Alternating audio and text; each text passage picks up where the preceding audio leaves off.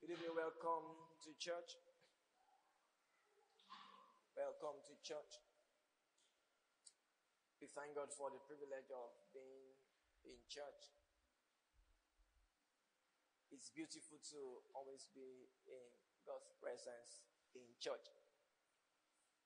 Praise Jesus forevermore. There's so much strength and so much grace. My son is dancing in the Holy Ghost. Hear his name, Soteria, and you're saying the not just in the spirit. Praise Jesus forevermore. So there's so much strength and grace when we gather in God's presence as God's people. Joy, is that communion or personal bread? Is it personal biscuit or communion biscuit? If it's personal, just share it around.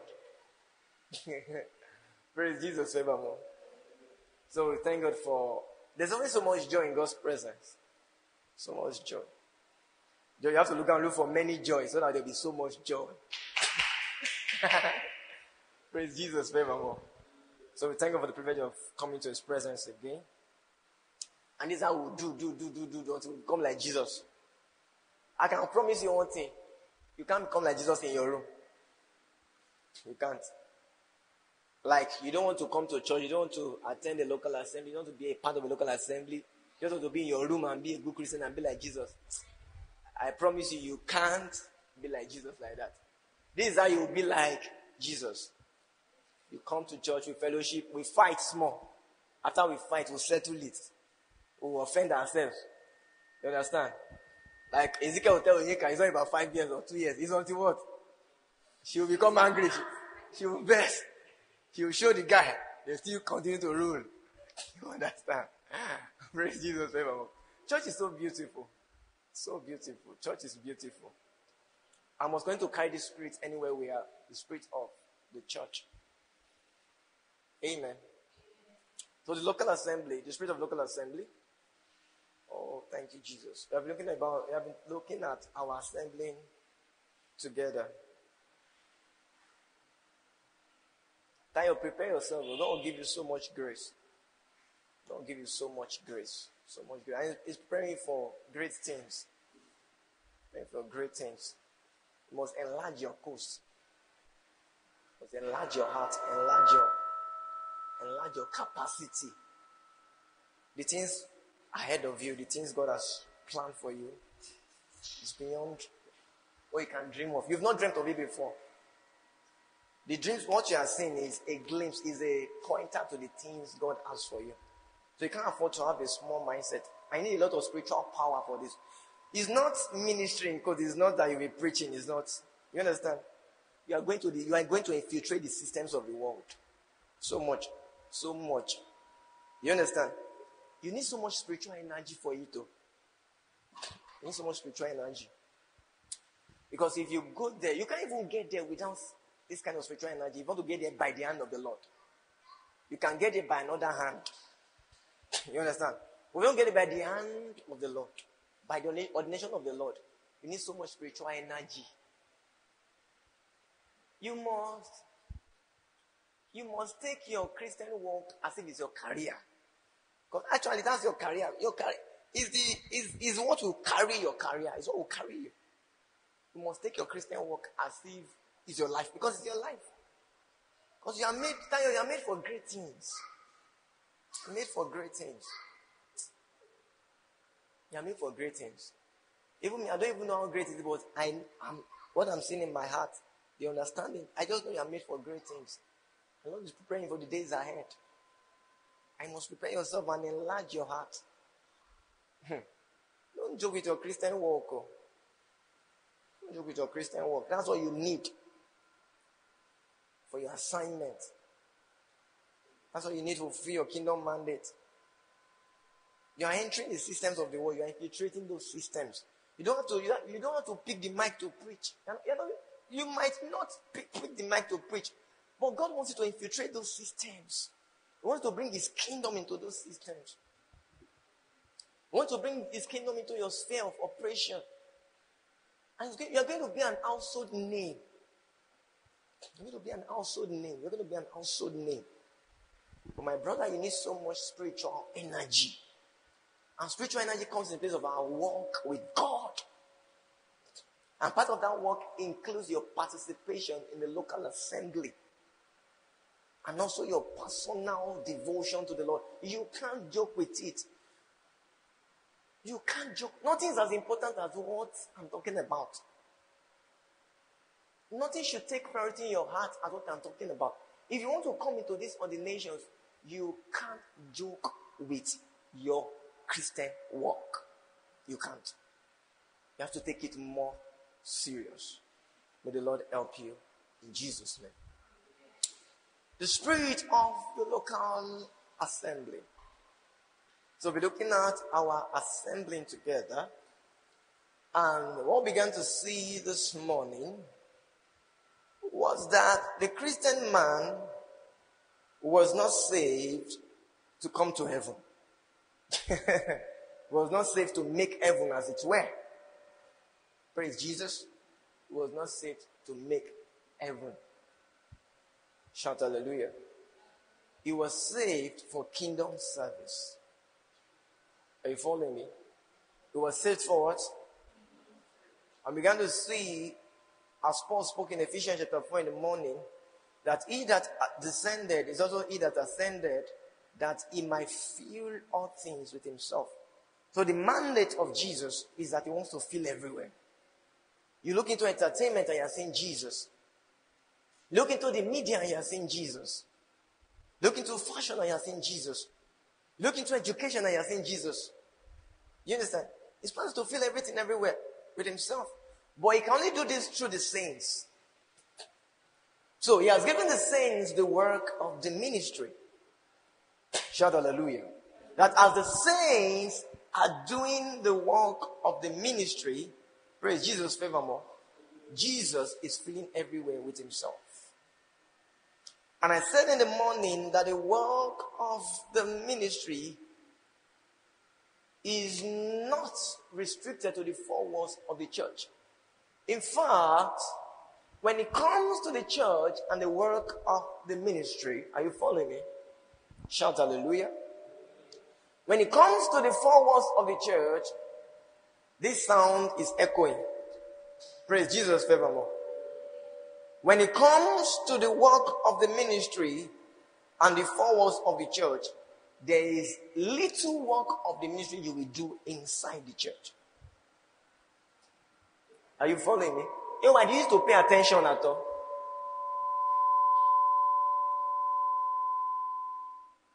Praise Jesus forevermore. Hallelujah. There's little work of the ministry you will do where? Inside the church. The larger part, the greater part of the work of the ministry you will do is in the world. Are you following me? It's in the world. Shout hallelujah. And for that purpose of doing the work of the ministry, you need to be trained. The reason you come to church is so you can be trained for the work of the ministry, for your engagement outside the world. The Bible says Jesus descended and ascended and gave us gifts. He gave gifts to men. He gave us apostles, prophets, evangelists, pastors, and teachers, so they can train the saints. So the saints cannot go and do the work of the ministry. So that in their doing the work of the ministry, Jesus cannot fill everywhere with himself. Are you following me? But don't forget that the work of the ministry is your engagement of the world and infiltration of the world, of the systems of the world with the kingdom of God. So that eventually the kingdoms of this world will become that of our Lord and his Christ. Praise Jesus forevermore. The kingdoms of this world will become that of our Lord and his Christ, not because some angels will descend and begin to do some stuff.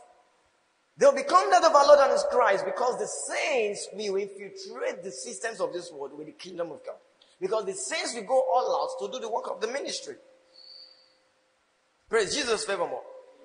Even though they'll be assisted by angels. Are you following me? And because your engagement with the systems of the world, are you following me, is a strong engagement. You just think you're only doing tailoring, you're doing fashion. You only think you are doing entertainment, you are into politics and all that. But those terrains are spiritual terrains. They are terrains that have been governed for so long by the powers of darkness. Are you following me? They are terrains that have been hijacked and infiltrated by the powers of darkness. Because Satan was speaking to Jesus. He said, if you can bow to me and worship me, I'll give you the kingdoms of this world, the powers of this world that were delivered to me. So through the fall of Adam, man delivered the kingdoms of this world to Satan. Are you following me? But Jesus came to regain it. And we'll see the practicality of that regaining as the saints go out to what? Do the work of the ministry. But if the saints don't go out to do the work of the ministry in experience, the systems of the world will be governed by evil spirits. But men will be in charge. So evil spirits will be ruling whilst men are figurehead.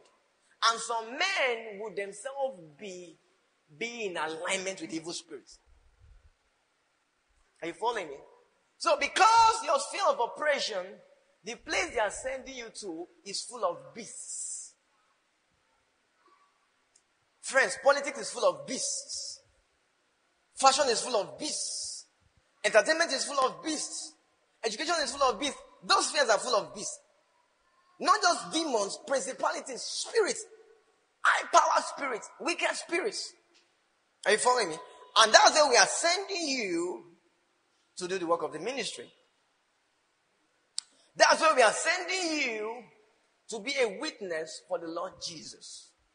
Now, because these are the things you'll be confronting, because the work of the ministry for you is a confrontation with the powers of darkness. Are you following me? You cannot, your assignment, your kingdom service is a serious confrontation with what? With the powers of darkness. So, Jesus says there's a need for power. That you're going to be my witness indeed and witness me to the world and bring my life, my kingdom, my life to your sphere of influence, you need power. Are you following me? And this power will not come unless you are baptized with the Holy Ghost. This power will not come unless you are filled with the Spirit.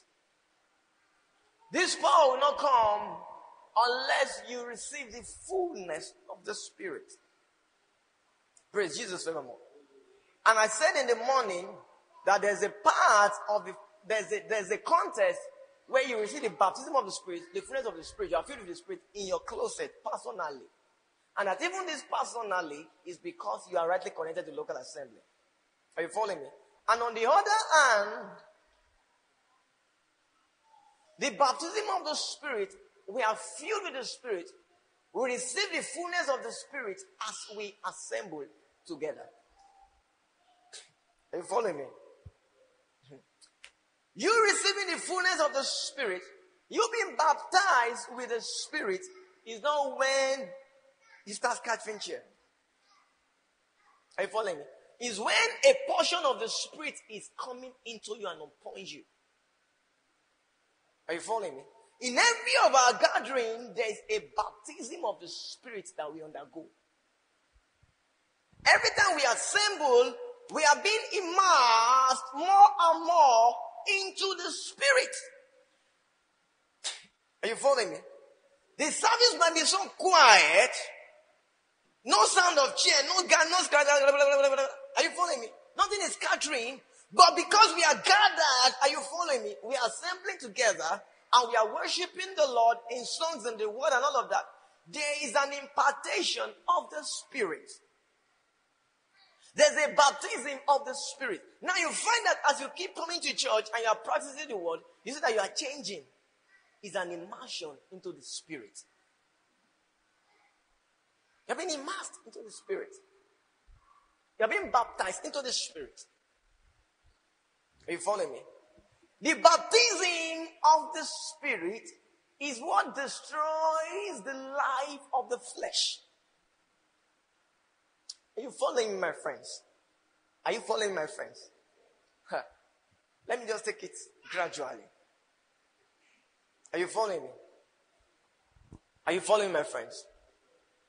Because if you take something and immerse it in a fluid or something, you no longer see that thing. Are you following me? Baptism means immersion, completely immersed, completely overwhelmed. Are you following me? So, the baptism of the Spirit for us is the disappearance of our soul life. His disappearance of the life of the flesh. Are you following me? Praise Jesus. When you got saved, you came in, you were saved, yes, but there's still a lot of carnality. A lot of things that don't look like Jesus. It is the baptism of the Spirit, are you following me, that removes all those infiltration and things that don't look like Jesus. It is the baptism of the Spirit that cuts away the powers of the flesh. Are you following me? The baptism of the Spirit is not merely that, are you now born again? Yes. Have you been baptized with the Holy Ghost? No. Oh yeah, go and pray for him. Take him somewhere, go and pray for him. Blah, blah, blah, yeah. Just receive it. Oh, you should now receive. Oh, you have been baptized. Yes, that's part of it. Are you following me? But that's not all to the baptism of the Spirit. Because we find that the baptism of the Spirit, now that is the first receiving or the reception of baptism. Are you following me?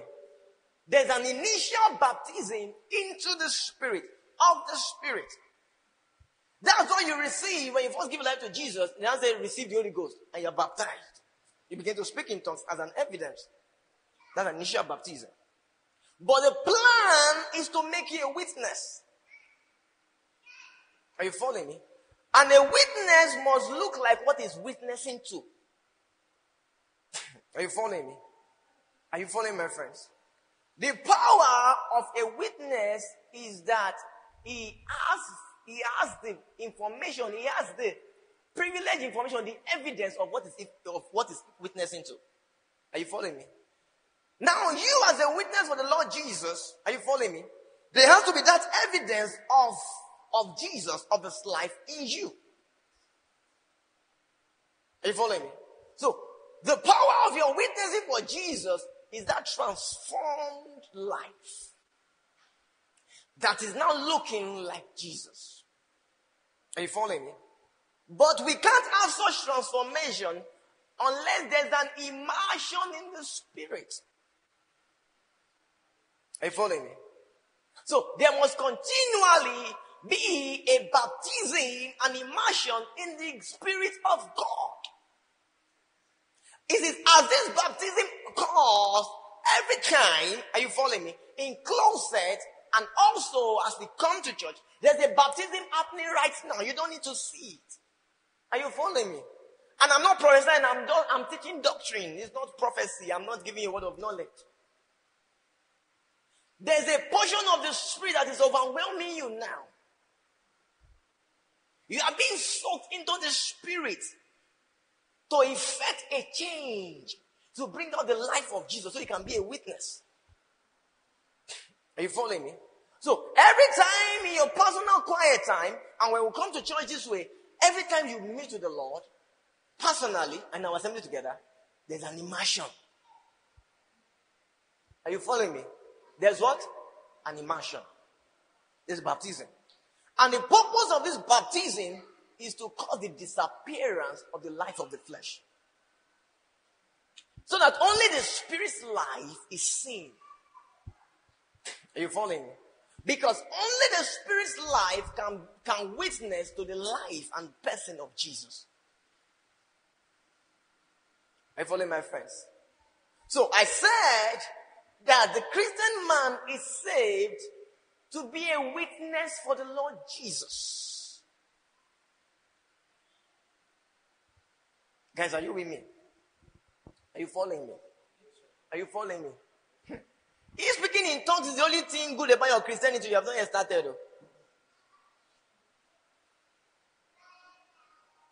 So if people have spoken in tongues for the past 30 years of their life, they've not won one soul to Jesus. One. That's wasted speaking in tongues. They are wasting it. Have you seen Christians who speak in tongues and they are fornicating, they are doing Yahoo? You understand? Is that one baptism? Is that, you understand what I'm saying? He says when the Holy Ghost comes, it gives you power so you can be a witness.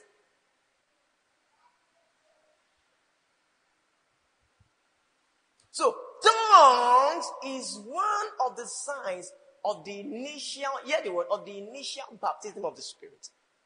But the baptism of the Spirit for the believer is meant to be a continuous thing. And this is scripture, this is doctrine. You find like 3 different times in the scriptures, at the upper end, they were filled with the Spirit. In chapter 4 of Acts, they were filled with the Spirit. In another chapter, they were filled with the Spirit. And individually, you see Peter being filled with the Holy Ghost. You see, yes, what I'm talking about. It's not like the New Birth Experience. The New Birth Experience is once. But the baptism of the Spirit is continual. And the purpose of this baptism is for your engagement of the world. It's so you can be a witness for the Lord Jesus. Praise Jesus forevermore. Shout hallelujah. So, without the fullness of the Spirit, we can't be witnesses unto Christ. It's in the spirit of our assembly together that we receive the fullness of the Spirit. And we can't receive the fullness of the Spirit without the spirit of our assembly together. Praise Jesus forevermore. So go back to Acts chapter 1.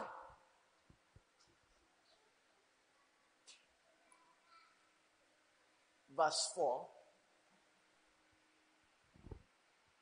And being assembled together with them, commanded them that they should not depart from Jerusalem, but wait for the promise of the Father. We said, ye have heard of me. So there was a commandment for them to wait for the Holy Ghost, because they need him. Verse 5. For John truly baptized with water, but ye shall be baptized with the Holy Ghost not many days hence. So the promise of the Father they were to wait for was the what? Holy Ghost. Now verse 8. But ye shall receive power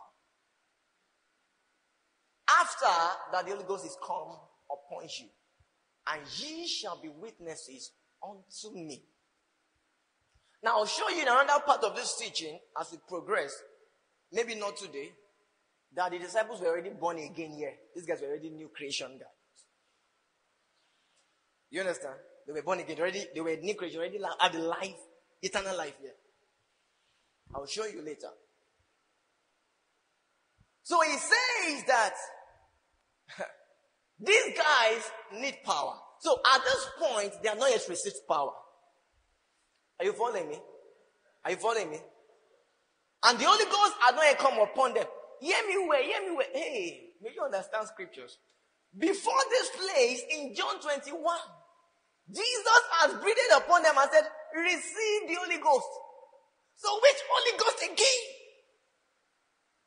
They are different. It's the same Holy Ghost, but different operation. The Holy Ghost they received in John chapter 21 was to impart the new life to them. Was to bring them new creation. I'll still show you very well. That's where they became born again. It was in that place they became born again. What is born of the flesh is flesh.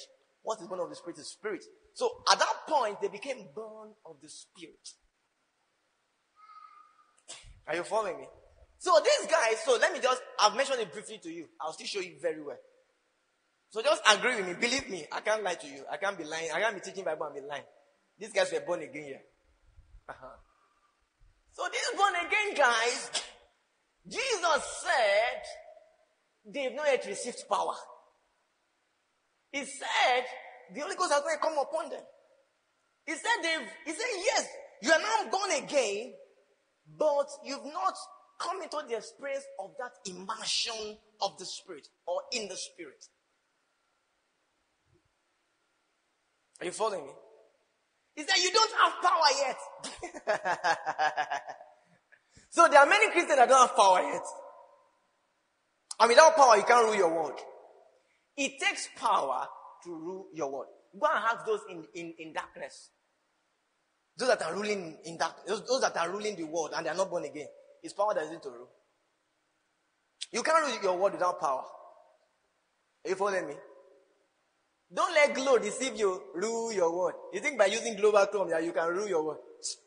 Ordinary SIM card. You want to rule your world with SIM card.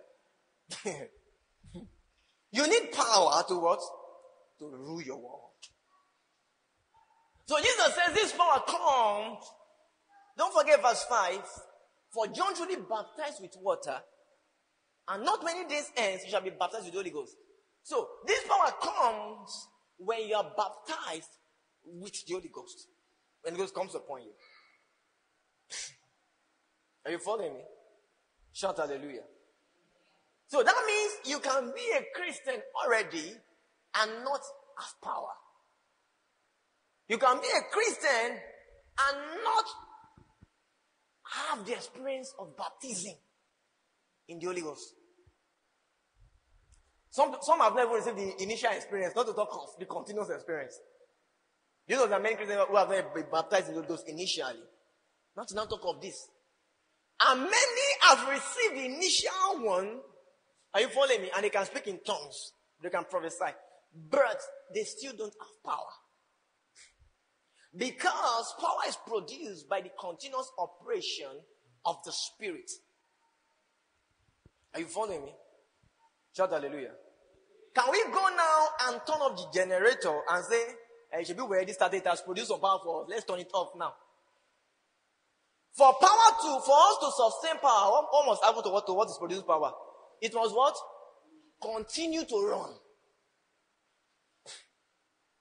Are you following me?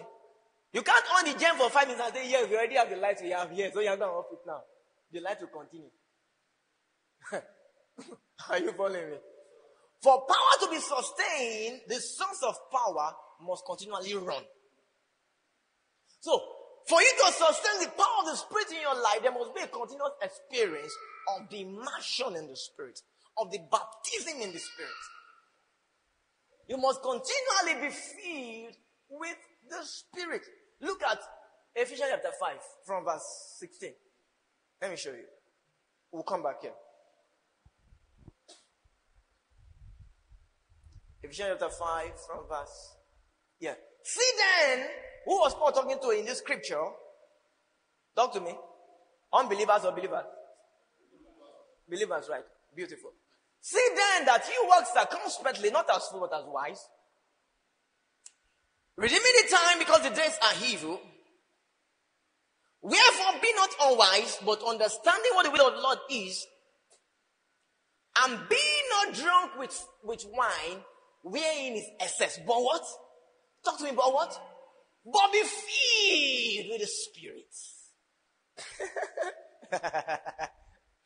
Do you understand?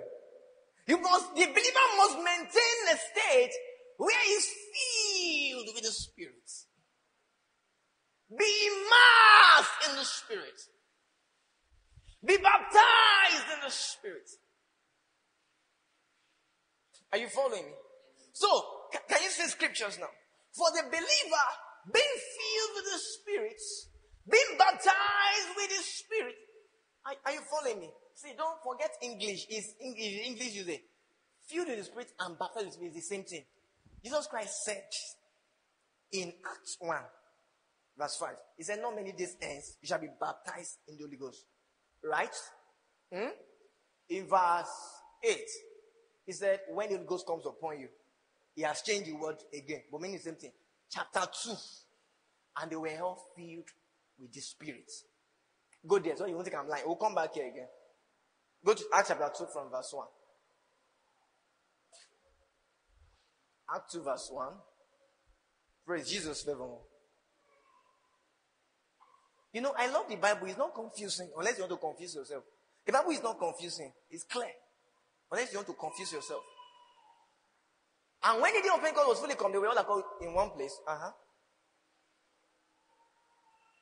And suddenly there came a sound from heaven of a rushing mighty wind, and it filled all the house where they were sitting. Verse 3. And there appeared unto them cloven tongues like as of fire, and sat upon each of them. Verse 4. And what happened? Talk to me. And they were all what? Filled with the Holy Ghost. So what was this experience? The baptism experience. Did he say, and they were all baptized with the Holy Ghost? But what happened? It's baptism. It's just the change of words. I just want you to know that if you see filled with the Spirit, it's the same as baptized in the Spirit. Don't be lost. So what Jesus said will happen to them, that they'll be baptized in the Holy Ghost, it happened to them here. The first, in the initial one. You understand? And the Bible, when the Bible wanted to describe, it said they were filled with the Spirit. So anywhere you see filled with the Spirit, it's talking about being baptized with the Spirit. So go back to Ephesians chapter 5, verse 18. Ephesians 5:18. Praise Jesus. 18. And be not drunk with wine when it's excess, but what? Be filled with the Spirit. Does this look like a one-off? What does it look like to you? A continuous experience. Are you following me? So, the experience of the believer with the baptism of the Spirit is what? Continuous one. Because there must always be a supply of power for his kingdom mandate. Are you following me? And look at verse 19. Speaking to yourselves in psalms and hymns and spiritual songs, singing and making melody in your heart to the Lord. So it gives us how, or some prescription of how to be filled with the Spirit. It is in the context of speaking to yourself.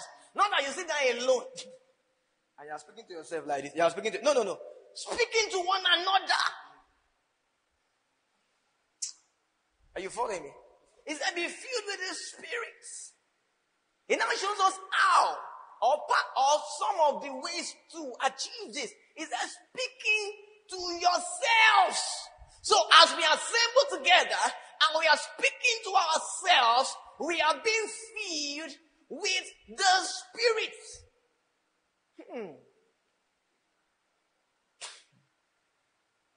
Do you understand? As we are assembled together and we are speaking to ourselves in psalms and hymns and spiritual songs, making melody in our heart and all of that, are you following me? We are being immersed into the Spirit. So there's an immersion going on right now. Forget all those feelings that you want to feel goosebumps. Which goosebumps? Who does goosebumps stop? The Lord may give you goosebumps, good. But you must understand what is spiritual and what is not spiritual. Some people, their goosebump is a response to the keyboard, to the sound of the keyboard. So people only get slain when keyboard is sounding. So let someone get slain, no. And keyboard is sounding, let the keyboard just go off. Some people stand up. I've heard stories of some people that they said they were slain, no, and the keyboard just went off. They stood up fast, sharp. The guy just. Are you following me? So we're not talking about those kinds of experiences. They are good, and Lord can give us. Are you following me? Are you following me? But are you following me? But that you are falling down on the chair, you are breaking the chair, scattering the chair. In fact, if you break anything in this church, you will buy it back. So when the Holy Ghost is carrying you, be careful when you let him carry you too. Control him. No, don't do anything. If you break anything, you will buy it. And things are not very expensive. So, don't look for, in this conversation, don't look for outward experiences. That's not the guarantee. That's not the proof.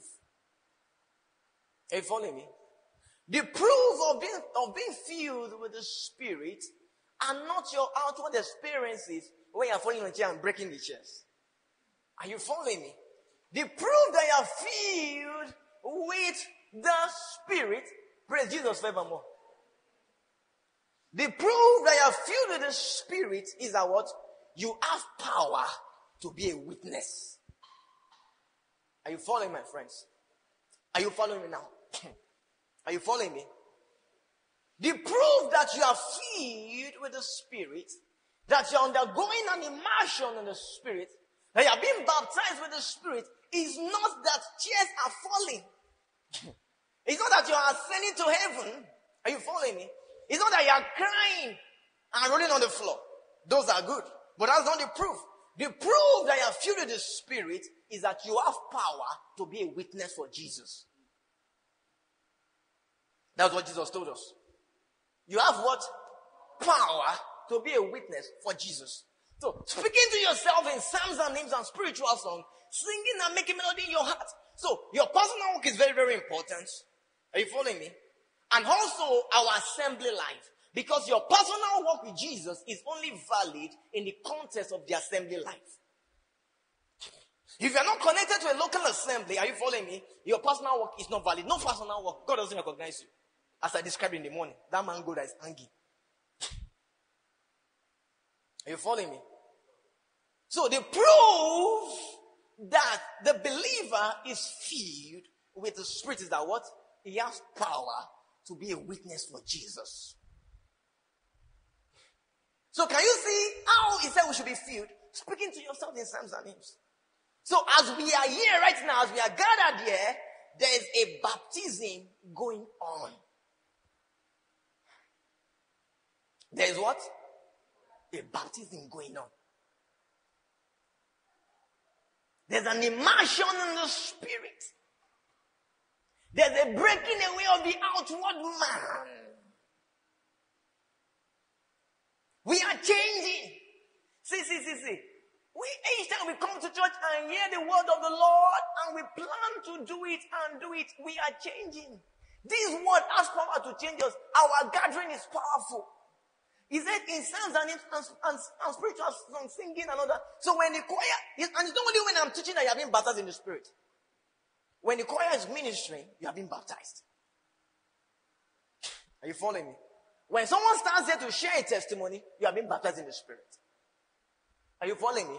Whatever we do when we come together, what is an avenue for your baptism? Oh my Jesus. That's what we must take everything serious and treat it as spiritual. Are you following me? We must take it as what? We must treat it as spiritual. Because everything we come to do here, are you following me, is a tool for our baptism in the Spirit. Acts 1 verse 8. Quickly run there again. Oh, glory to Jesus forevermore. Thank you, Jesus. Amando Cropretis Efelandia Shataka Philesus. But ye shall receive power after that the Holy Ghost is come upon you. So, when you are filled with the Spirit, what happens to you? You fall on the floor. Talk to me, you fall on the floor. You start rolling on the floor. You start crying. Those things can happen, right? But they are not the proof. The proof that a man is filled with the Spirit, that a man has received the baptism of Spirit, is that what? He receives power. Can you say power? Hey. So when you are being baptized with the Spirit, when you are being filled with the Spirit, you can enter your workplace and bring transformation. Oh, my Jesus. When you are being filled with the Spirit, you can do a design, and that design can turn the heart of men to Jesus. And you don't even have to write Jesus on the design. But because you are being filled and you have received power, you can leave an emblem of power on the design. And men see the design and their heart is longing for Jesus.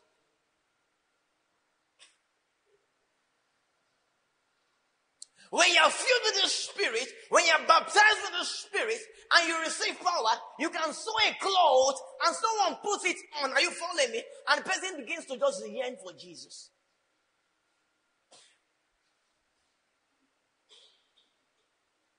I don't have to write Jesus on it. Guys, you will engage the world.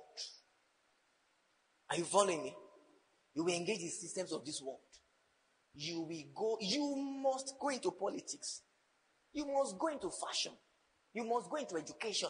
You must go into the systems. Are you following me? He says Jesus wants to do what? Fill all things. You must go there.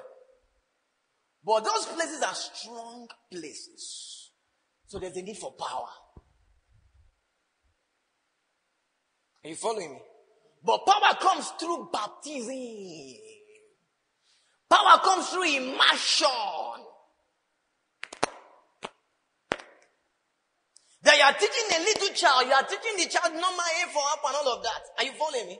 You are not saying anything about Jesus. But you are a man, a believer who is being baptized in the Spirit. You have power, and through your A for apple, if you're happy and you know, clap your hands, you are depositing the seed of Christ in the child.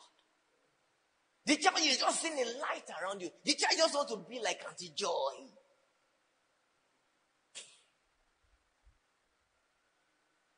Are you following me?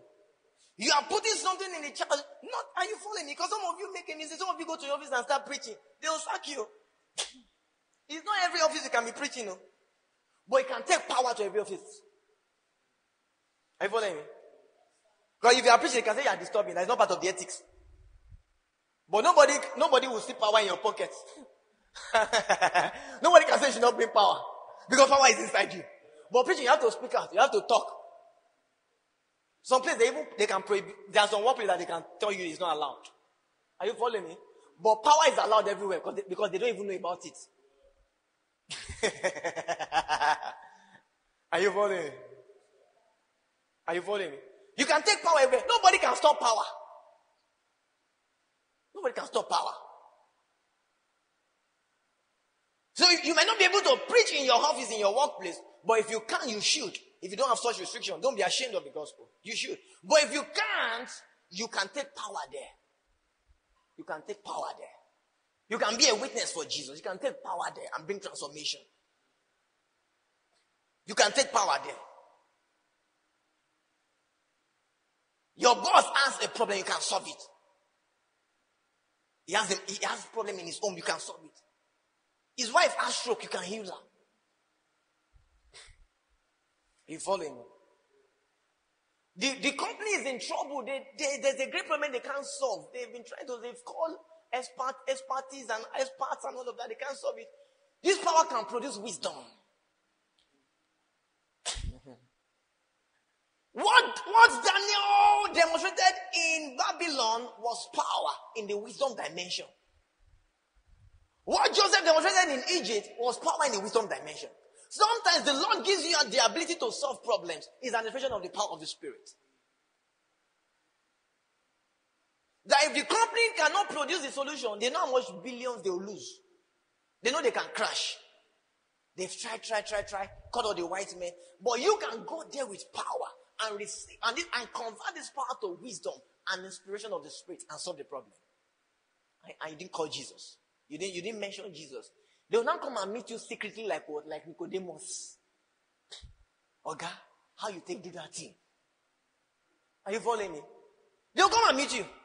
How did you do it? We know your rank now.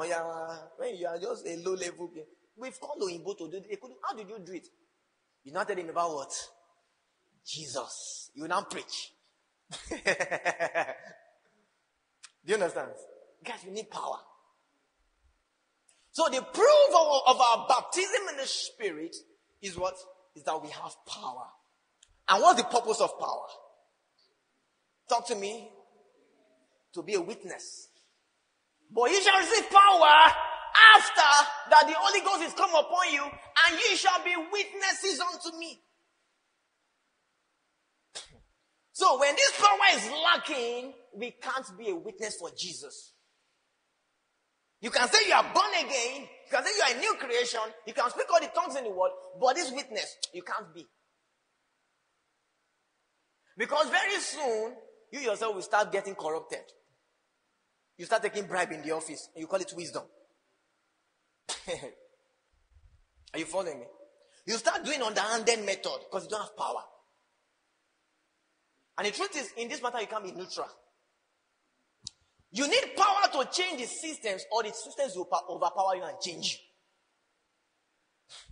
Are you following me? Are you with me? You need power to do what? To change the systems, or the systems will overpower you and change you. Many Christians have been changed. They've been changed. Many Christians, right, that are shouting now, just give me opportunity. Let me become the president of Nigeria, become the governor. You don't even know what they're saying. Do you have power? Do you have power? You think you want to go and sit there with empty soul, empty head? You don't have power. You need power. This is the reason why many Christians go into these systems and fail. They don't have power.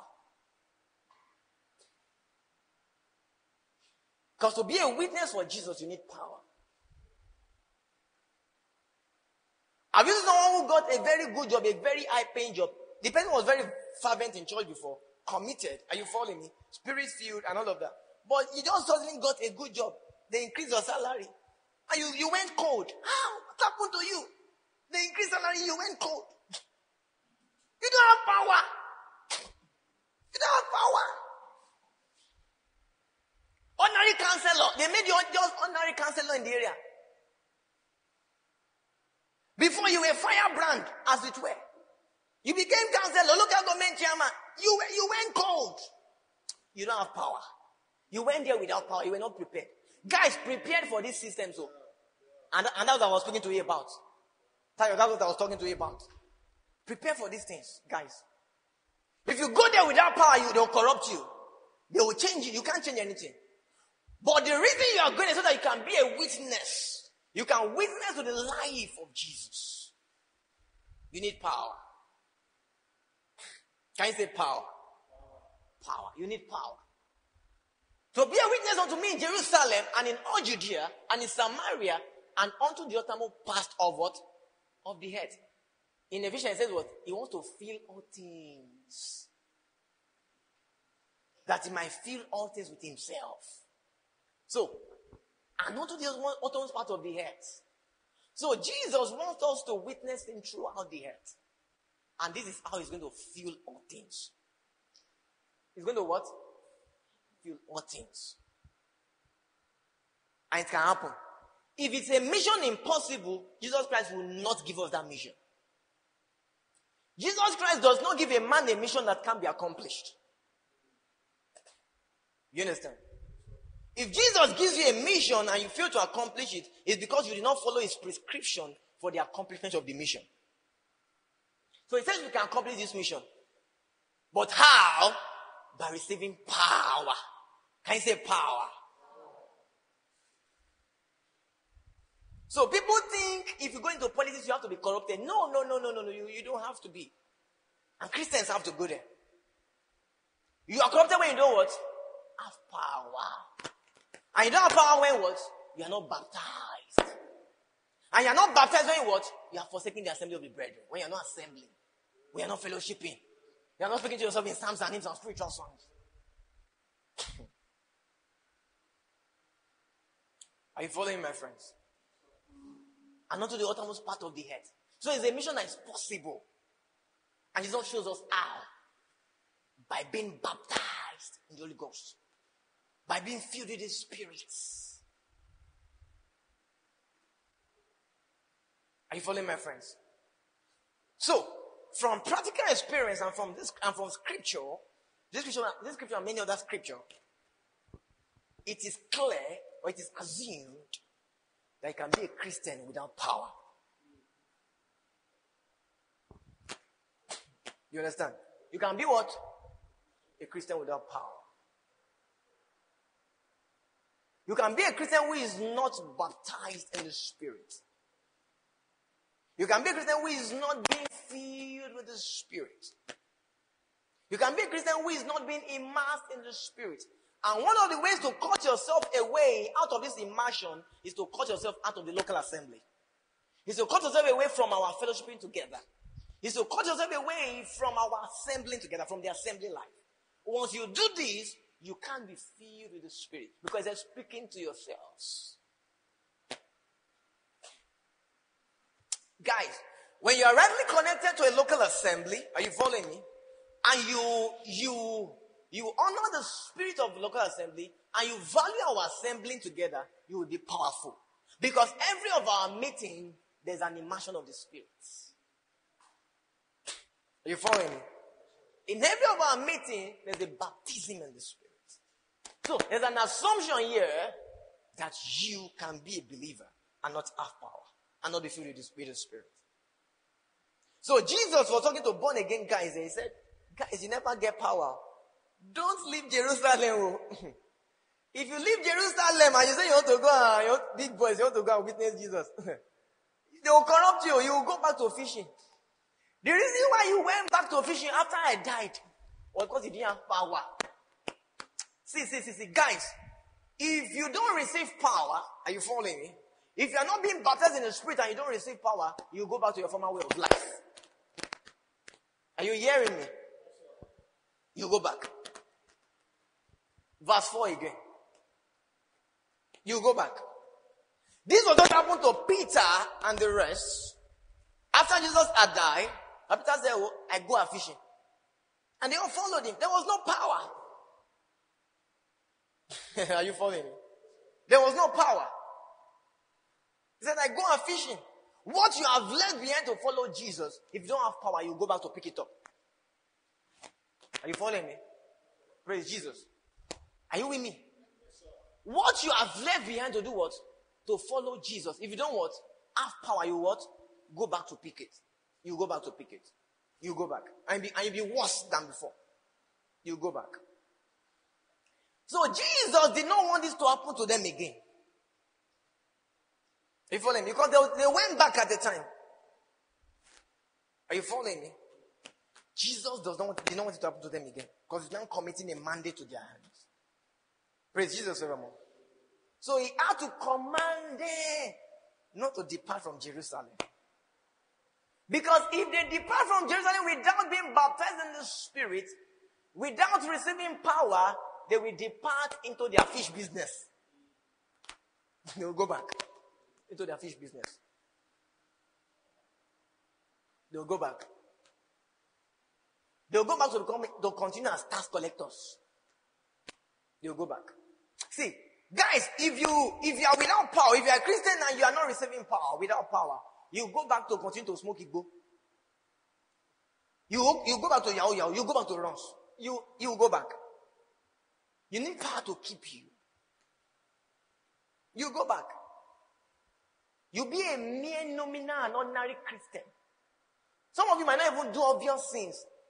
But Satan cannot fear you. You have no reputation in the kingdom of darkness. They are just a mumu. You are a dog. They don't care about you.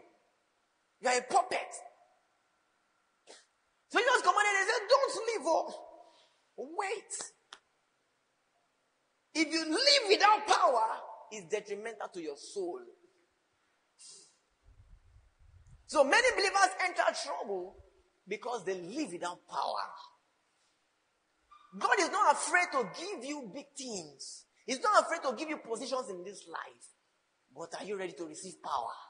Because if you enter there without power, it's not you that will come out of. You will change. They will change you. What does it cost God to make you the local government chairman? What local government chairman? The governor. What does it cost God? It doesn't cost God anything. But those seats are hot seats. You need power to sit on them. Those fears. Are you following me? Fashion, entertainment, education, all of those things. They are hot seats. You need power. Jesus Christ commanded them, don't go to obey law without receiving power. Your life will spoil. Do you know how many Christians, they say they want to travel to the abroad. I want to go to Canada, go to Guinea. They go without power. They come back, their life has spoiled. It's not Canada that spoils their life. Are you following me? It's the lack of power. Because some Christians also go to that Canada. Are you following me? And they turn the place around. They turn their spheres around. Guys, your lack of power will destroy you. And to make you useless. Go to verse 5. For John truly baptized with water. Hey, yeah. But you shall be baptized with the Holy Ghost not many days hence. Just stay here. Let me see how far I can go on this point. If I can't finish it, I'll continue on Sunday. Don't forget, they were born again. Are you following me? And he had commanded them. Praise Jesus forevermore. They were born again. And he had commanded them not to depart from Jerusalem. But to wait for the promise of the Father. To wait for the Holy Ghost. He now made a very strong statement. I've always read this scripture and just overlook it and just pass by. And on, is it on? What's on? He's hanging. Okay. You want to write me a letter? Is it love letter? If you have your Bible, open it. Acts 1 verse 5. Praise Jesus. Verse 4. And being assembled together with them, commanded them that they should not depart from Jerusalem, but wait for the promise of the Father, which said he, you have heard of me. Verse 5. For John truly baptized with water, but ye shall be baptized with the Holy Ghost not many days hence. You know, I've been telling you that these guys were born again, and I'm trying to press home the point that you can be born again and not have power.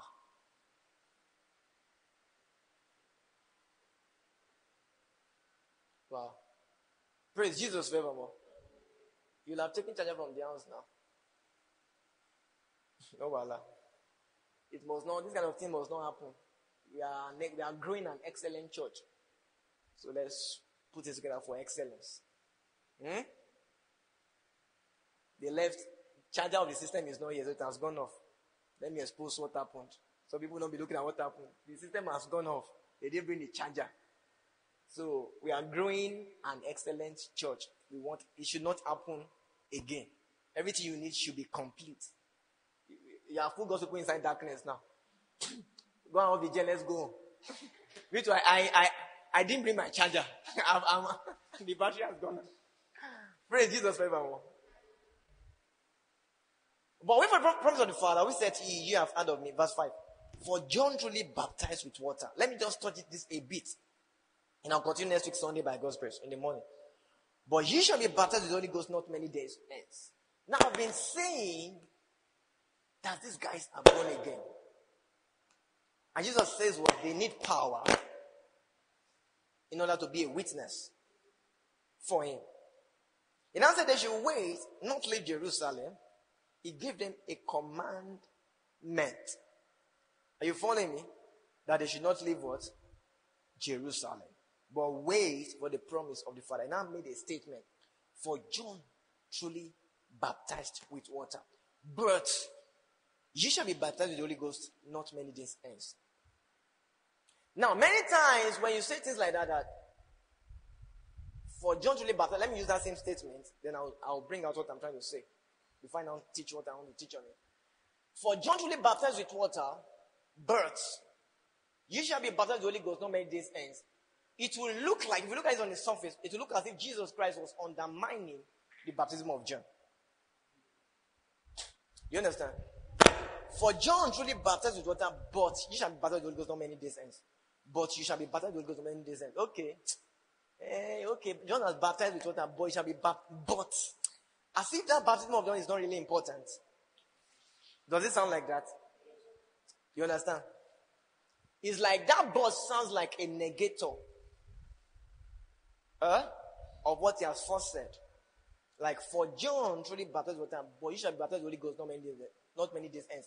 As if all you need is the baptism of the Holy Ghost.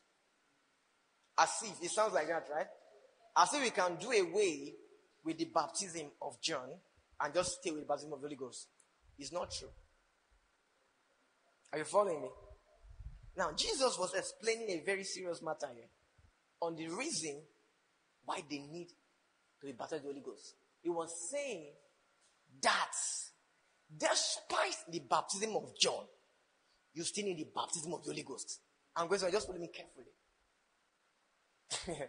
He's saying that the baptism of John is very important and crucial, but it is not complete without the baptism of the Holy Ghost.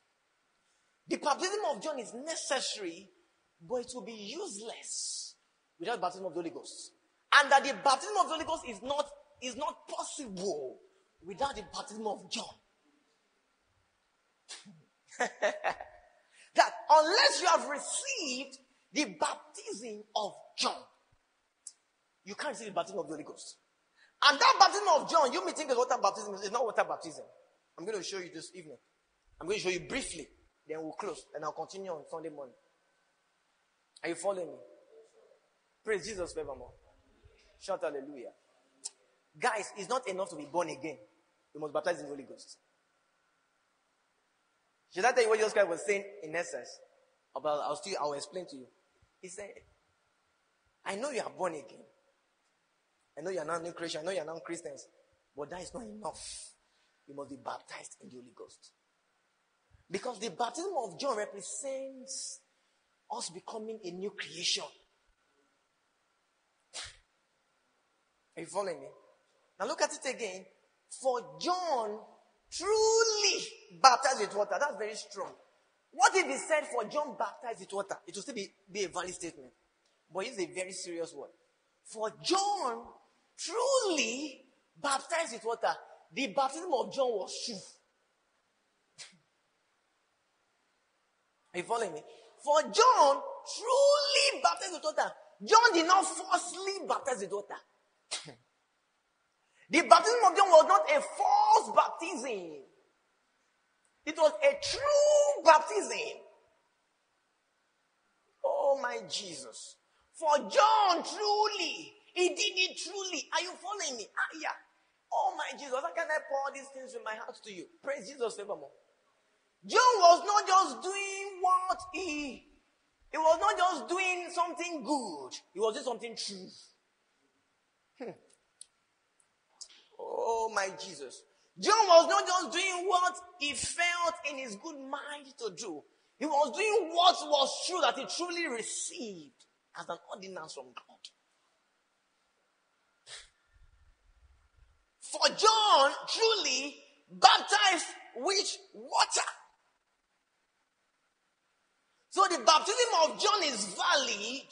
It is important. It is necessary because it is true. Are you following me? But for the purpose of being a witness, the baptism of John is not enough. You need to be baptized in the Holy Ghost. Oh my God. Oh my God. You are a new creation. It is true. You are truly a new creation. You are truly born again. You are truly a child of God. But to be a witness is not enough to be born again. The baptism of John is not enough. You must be baptized in the Holy Ghost.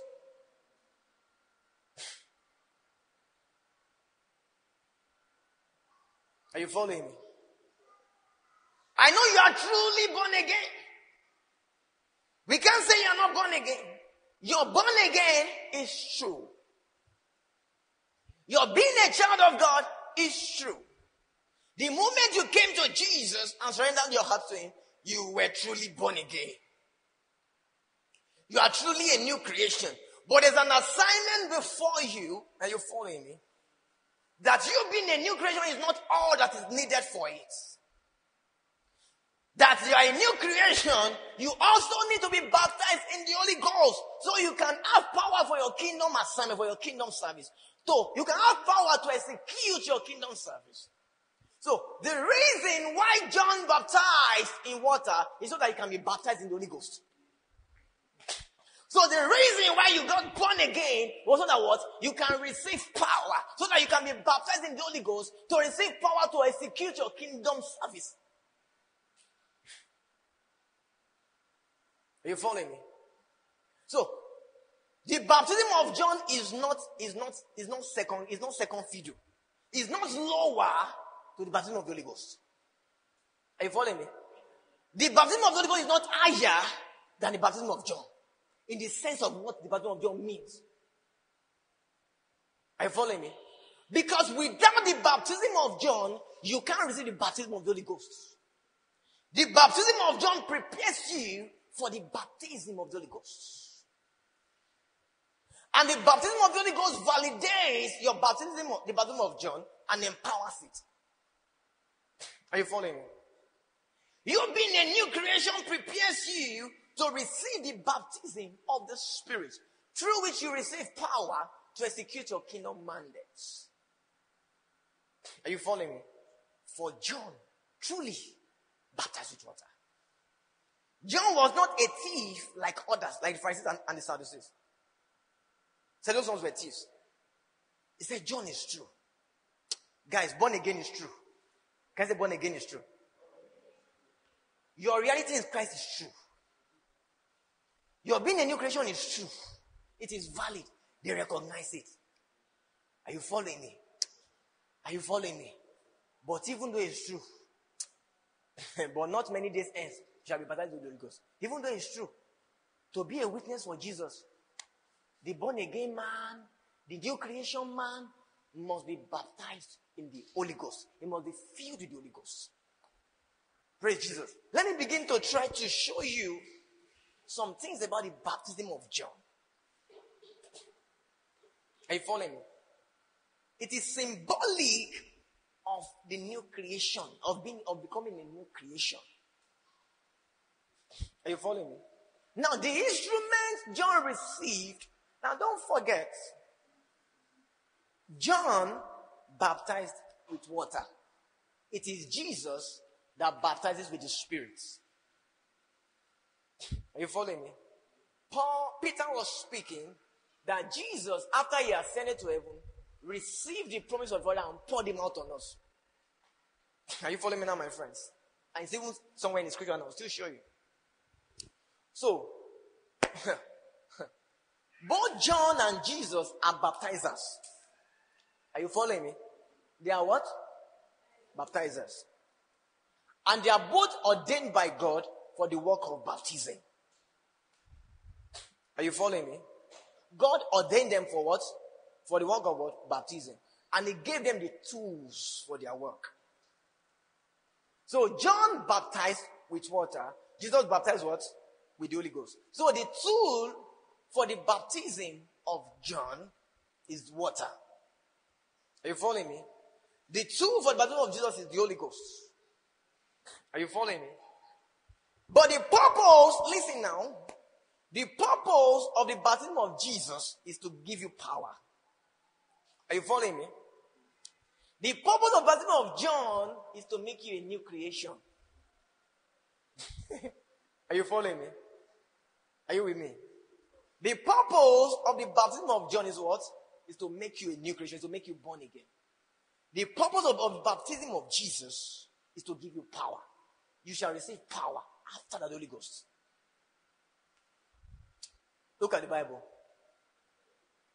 Praise Jesus forevermore. Look at Matthew chapter 3. Let's see how far we can go. And let me find a good place to pause it. And I'll continue on Sunday morning by God's grace. Matthew 3 from verse 1. Thank you, Jesus. Matthew 3 from verse 1. Let's read from verse 1. In those days came John the Baptist preaching in the wilderness of Judea. Now, the water is a symbol. It was the tool God gave him to achieve the purpose for which he was sent. Are you following me? But there's more to that water baptism. Water baptism is beyond, the symbolism is beyond what we've turned it to today. They just put in, you enter water and you come and just say that's water baptism. There's a symbolism. Water baptism means, the symbol is that we are now buried with Christ and you have risen with him. Are you following me? It is the symbol of, oh my Jesus. Water baptism is the symbol of a spiritual reality that you have experienced. People need to understand what baptism meant in those days, though. Because it was done publicly. So anybody they saw that was undergoing water baptism in those days, they knew that they have lost the person to Jesus. Are you following me? It's not like now that you can do water baptism publicly and you can still go back and do yahoo. Those days, if you did water baptism, even the people of the world will not want to embrace you back because they know they've lost you. So it's a sign, water baptism, are you following me? It's a sign that this person has been buried with Jesus and has risen with Jesus. Are you following me? It's a sign that he has embraced a new life. It's a sign that he has waved goodbye to the world. Are you following me? Praise Jesus forevermore. So it's not the ritual itself that is important, but the essence of that ritual. So John's baptism, there's an essence of that ritual. Are you following me? So don't look at it on the surface that they just put in water, you just put people in water and bring them out. No, there's an essence. Now look at it. It says in those days, John the Baptist preaching in the wilderness of what? Judea. So what was he doing? Talk to me. He was preaching. Preaching. So John was a preacher. Preaching in the wilderness of Judea and saying, repent ye, for the kingdom of heaven is what? At hand. So John was established to point men to the kingdom. Are you following me? John was established to bring men to repentance. Are you with me? To bring men to repentance so that they can participate in the kingdom. Are you following my friends? Are you following me? So John was what? Established so that what? He can prepare men to repent for what? For participation in the kingdom. Let's keep reading. For this is it that was spoken by the prophet Isaiah, saying, the voice of one crying in the wilderness, prepare ye the way of the Lord, and make his straight paths. And the same John had his raiment of camel's hair, and a leathern girdle about his loins, and his meat was locust and honey. And then went out to him Jerusalem. Please look at it. Look at it. Then went out to him what? Jerusalem and all Judea and all the regions round about Jordan. Are you following my friends? So you find, follow my friends, the region of operation of John, where he performed his baptism, was the same region where Jesus told his disciples to stay for the baptism of the Holy Ghost.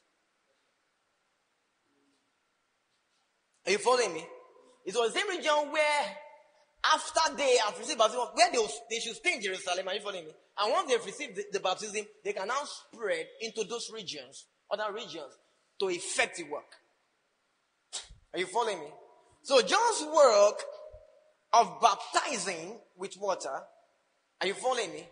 The effect or the circumference is in the same region as the work of Jesus in baptizing with the Holy Ghost. Because they should stay at Jerusalem. And John was baptizing in Jerusalem. Are you following me? Are you with my friends? Shout hallelujah. Then went out to him Jerusalem and all Judea. And he was baptizing in Judea. Jerusalem is the same location, you understand? Just like saying Igondo or Baduri and all of that. And all Judea and all the region round about Jordan. Now look at it carefully. And were baptized of him in Jordan. Doing what? Confessing their sins. So, once you receive the baptism of John, something will happen to you.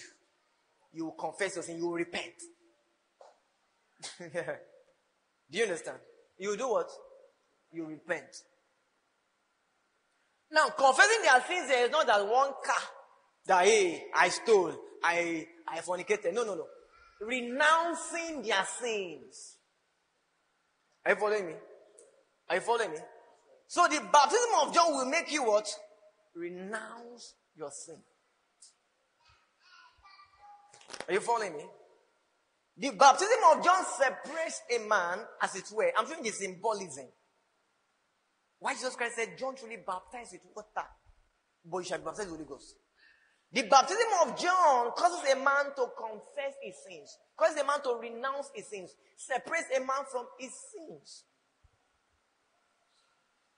The baptism of John causes a man to repent and follow the Lord. Are you following me? Are you with my friends? The baptism of John bears repentance in a man's heart. Are you following my friends? Are you with me now? Are you following me? The baptism of John does what?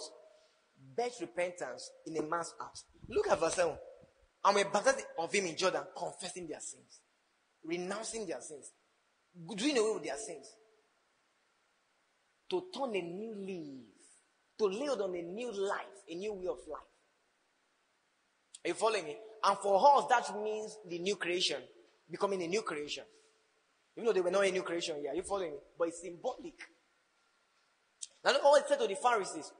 But when he saw many of the Pharisees and Sadducees come to his baptism, he said unto them, O generation of vipers, who hath warned you to flee from the wrath to come? Are you following my friends? He saw many of the Pharisees and Sadducees come to his baptism, and he said to them, "Oh, what? Generation of vipers." Because these Pharisees and Sadducees were hypocrites. They were evil people that wanted to show that they were good. So they say, that Jesus also had problem with them. Jesus had problem with Pharisees and Sadducees.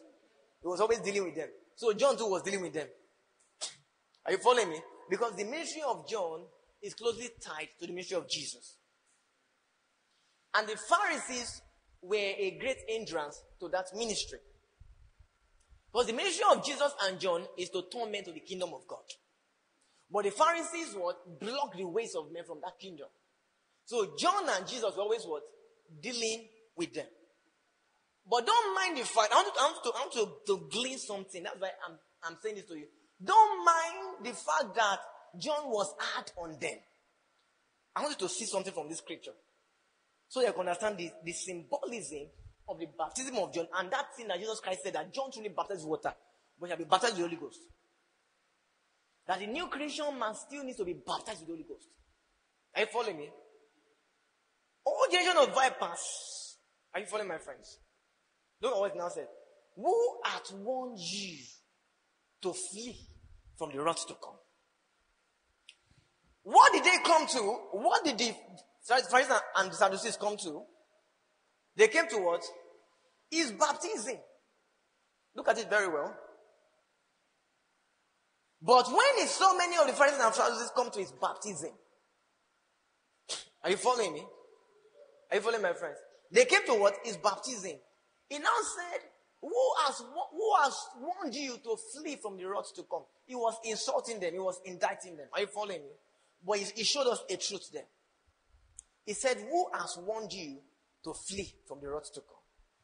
Are you following my friends? Are you with me? What did they come to? His baptism. But what did they say? He said they are trying to flee from the wrath to come. What's the meaning of this? Forget the fact that he abused the Pharisees and the Sadducees. He's saying something clear here. That coming to my baptism, are you following me, is an escape route for you from the wrath to come. Are you following me? Do you understand? He said, you guys are coming to my baptism. Who warned you to flee from the wrath to come? That means that my baptism will do what? Will save you from the wrath to come. Friends, are you with me? Are you following? Do you understand? Who has wanted to flee from the wrath to come? That means anybody coming to the baptism of John is fleeing from the wrath to come. This is a type of the new creation, man. So the baptism of John is a type of how that the new creation man has fled from the wrath to come. Because he has now come to Jesus. Are you following me? Are you following me? Do you understand? It says, who has warned you to flee from the wrath to come? So that means whenever anybody was going to John's baptism, people were saying, this man has fled from the wrath to come. I follow my friends. And this is symbolic of receiving the life of Jesus or becoming a new creation. When you become a new creation, you are fled to the place of refuge. You are fled from the wrath to come. But Jesus Christ said, John truly baptized with water, but you shall be baptized with the Holy Ghost. Even though you are now a new creation, are you following me? And you are truly so, you need to be baptized with the Holy Ghost. That the plan is not just to save you from the wrath to come. Are you following me? The plan is not just what? It's not just to save you from the wrath to come. The plan is to make you witnesses to the life of Jesus here on earth. You know what I was saying in the morning, that we should not have escapist mindset. That the plan is not just to what? To save you from the wrath to come. The plan is to make you a witness for Jesus. To escape from the wrath to come, you need the baptism of John. Are you following me? You need to become a new creation. Are you following me? But to be a witness of Jesus, you need the baptism of the Holy Ghost. Are you following me? Let me see if I can take one more scripture, then I'll just pause it here and continue on Sunday morning by God's grace. Let me see what's in the next scripture and see if I can just close there.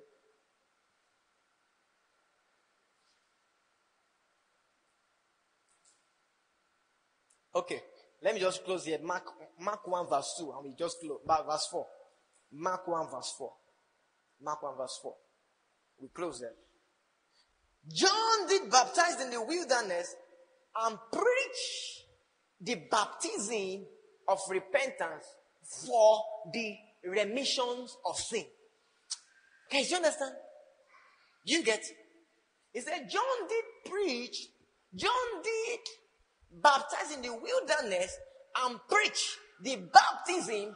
Are you following me? The baptism of repentance for the remission of sins. So the baptism of John was for the remission of sins. Are you following me? You might be wondering how this happened. Only God can explain. But God gave him that assignment. And he's making it clear. The Bible makes it clear that baptism brought about the remission of sins of people. Do you understand? See. John's baptism is, oh my Jesus, was another interface in the earth to bet the time of Jesus, to bet when Jesus will bring the fullness of God's plan for man. Just like we had the sacrifice of Moses and all of that. Do you understand me? And all of that. Do you get what I'm trying to say? So John's baptism was also an interface. And the Bible says that was this man's baptism, are you following me, brought the remission of sins. You might be asking how, because you're only used to the fact that it's the blood of Jesus, and that is true. But don't forget, the blood of Jesus, all that is the perfection. That's what brings are you following me? And after that blood has been offered, nothing else can atone for man's sin. Nothing else can bring remission of sins. Are you following me? But before Jesus died, because let me talk to you. Some people that were baptized in John's baptism, some of them would die before Jesus came. Before Jesus died and resurrected. Are you following me? Are you with me? It's not everybody that was baptized in John's baptism that will be alive until Jesus Christ died and resurrected. Are you following me? And once you die, are you following me? It's judgment. You are waiting judgment. Are you following me? So, John's baptism was also a provision to keep the souls of men and keep their spirit until the perfect redemption of Jesus through his blood. Are you following me? So in some way, I can't explain how, but it is clear in the Bible that John's baptism brought about repentance. Are you following me? For the remission of sins. That you repent, and when you repent, your sins will be remitted. Friends, are you with me? You understand the Bible? John did baptism in the wilderness and preached the baptism of repentance for the remission of sins. Not, see, get these things clear. It was not the blood, at this point, it was not the blood of Jesus for the remission of sin. Are you following me? Friends, are you with me? The way you're looking at me, are you following me? I won't close though. If you don't respond well. Praise Jesus forevermore. Are you confused? It's clear in the Bible now. Bring your Bible to a church, open it. John did baptize in the wilderness and preached the baptism of repentance for the remission of sins. Now let me explain to you. After Jesus died and resurrected, what do we have for the remission of sins? Talk to me. Talk to me now. After Jesus Christ died and resurrected, what do we have for the remission of sins? The blood of Jesus. But there were some people before Jesus Christ died and resurrected that God did a package for them. And that package was called the baptism of John. As there was the package of the law of Moses. So John was an entire package to remit for the sins of those that will participate in his baptism. Are you following me? Are you following me? Until the perfecting and perfection of the blood of Jesus. See, oh Jesus, there's no time to take you to. Let me just help you. Those that died during the law of Moses and followed God during the law of Moses and all of that. Are you following me? Every way God has made before Jesus came, those that followed it, are you following me? Their spirit was kept somewhere in heaven. Are you following me? They won't go to hell. It's not everybody that died before Jesus came that will go to hell. Some people followed the law of Moses as God gave them. Are you following me? Some people followed the right doings in their conscience. Some people followed the baptism of John. But all of them together their spirits could not be made perfect. Are you following me? It's only the blood of Jesus that can perfect men. So that's why in Hebrews, it now says something about, you have come to the spirit of just men made perfect. Are you following me? So it's the blood of Jesus that perfects the spirit of men. So the package of Moses, the baptism of Moses, of John the Baptist, was a temporary solution. But actually for that period, remitted for their sins. But it could not perfect their spirit. It couldn't take away their sin, their sinful nature, their sinful life. So they could only be kept somewhere in heaven. I don't want to go there. I don't want to stress you. Not in this series. You understand? So that when Jesus now, so the lives of Abraham, Moses, Joshua, Caleb, are you following me? Until Jesus came, they could not enter the most holy place. Are you following me? Until Jesus Christ offered up himself as a sacrifice, nobody could enter into the most holy place. They were somewhere in heaven. They could enter the most holy place. But they had walked with God on earth, and they have received a portion of remission of sins. Are you following? Through those things through those packages. Are you following me? But once Jesus now came and offered a sacrifice, are you following me? Those men could now be perfected in their spirit. That's the meaning of what the Bible says in Hebrews, that the spirit of just men made perfect. Do you understand? Talking about those that lived before the sacrifice of Jesus. Are you following me? So their spirit have been made perfect. They now have access to the most holy place. Are you following me? So John's baptism here also, are you following me? Was for the remission of sins. Are you with me? Are you following me? What's the point of all this? I'm preaching the baptism of repentance for the remission of sins. Now the new creation man has his sin what? Remitted. What's the meaning of remission of sins? Your sin has been paid for, covered, as if you never sinned. This looks like the new creation man. Are you following me? This is a typology of the new creation man. That whenever anybody came to the baptism of John, the Bible says, don't ask yourself, I don't know how God did it. It's just like asking how he also did that of Moses, the law of Moses. It's like asking how he did those that were without the law. The Bible shows us somewhere in Romans that some people were without the law. But that they had God's law in their heart, in their conscience, and they live, and that God would dealt with them like that. So don't ask how God did it. But there are different dispensations in the Bible. And one of those dispensations is the baptism of John. The Bible makes it clear that the preaching of the baptism of repentance was for the remission of sins. Are you following me here? Now, a man who has had his sin remitted, does that not look like the new creation man? Are you following me? So John's baptism is a type. Are you following me? Is a typology of us becoming a new creation. But Jesus Christ said that what? It is true, it is good, it is beautiful, but it is not enough. You need to be baptized in the Holy Ghost. Because that is the only thing that can give you power to be my witness. So the baptism of John, are you following me? Makes us a new creation. It's a type of a new creation. What's the meaning of baptism of John? Let me just, for the remission of sin, when we have our sins washed away. Are you following me? When we come to Jesus and have our sins washed away, and have our sins taken away, we become what? A new creation. Are you following me? And having become a new creation, we can now be baptized in the Holy Ghost, so we can receive what? Power. And that's why Jesus Christ said that what? Except a man be born of water and of the Spirit. So born of water, you have your sin washed away, your sin remitted. Born of the Spirit, you now receive the life of the Spirit. Guys, are you following me? Let me just close. So Jesus Christ said, for John to be baptized with water, but not many days hence shall be baptized with the Holy Ghost. Guys, your new creation is valid. The life of God on your inside is true. But if you are going to be a witness for Jesus, you must be filled with the Spirit. You must be baptized with the Holy Ghost. Can begin to talk to God and pray. I'll continue this teaching on Sunday morning by God's grace.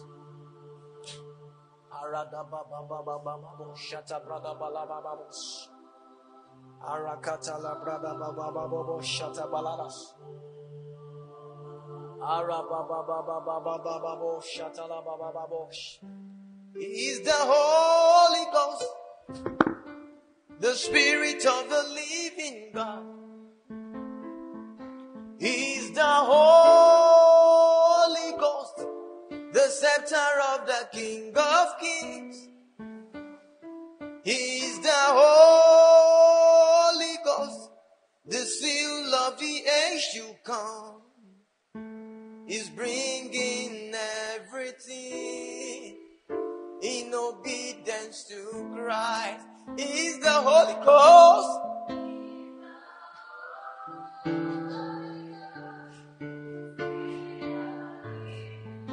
He's the Holy Ghost.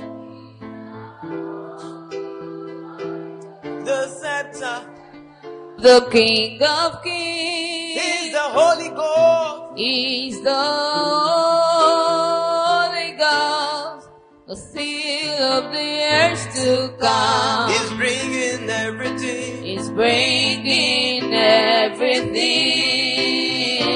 in obedience to Christ. He's the Holy Ghost. He's the Holy Ghost, the Spirit of the living God. He's the Holy Ghost. He's the Holy Ghost, the scepter of the King of Kings. He's the Holy Ghost. He's the Holy Ghost, the seal of the age to come. He's bringing everything. He's bringing everything in obedience to Christ. Oh, He's the Holy Ghost. He's the Holy Ghost, the Spirit of the living God. He's the Holy Ghost. He's the Holy Ghost, the scepter of the King of Kings. He's the Holy Ghost. He's the Holy Ghost, The the seal of the age to come. He's bringing everything. He's bringing everything in obedience to Christ. Brothers and sisters, without the help of the Spirit, you can't be a witness for Jesus. Without the help of the Spirit, you can't fulfill your kingdom mandate. Without the help of the Spirit, you can't execute your kingdom service. Can we begin to pray this evening and ask for a fresh baptism of the Spirit? We've seen in the Bible that the Bible says, be filled with the Spirit.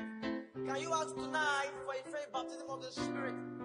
Can we begin to pray the Holy Ghost and ask the Holy Spirit to fill you afresh?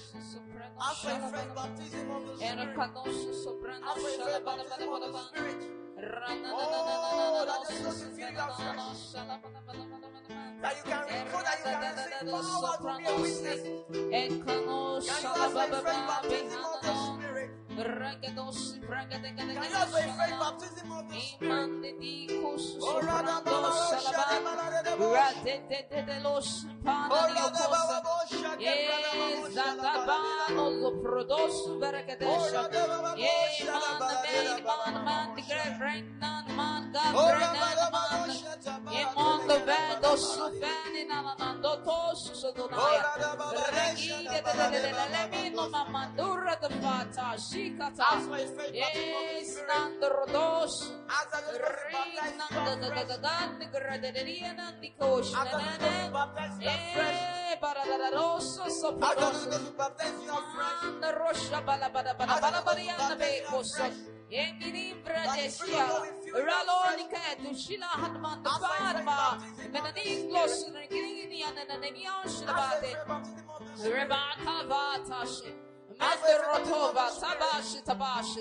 Miniam barofete lagadaga la dosha iman de brotobo sofa bileni dosha mama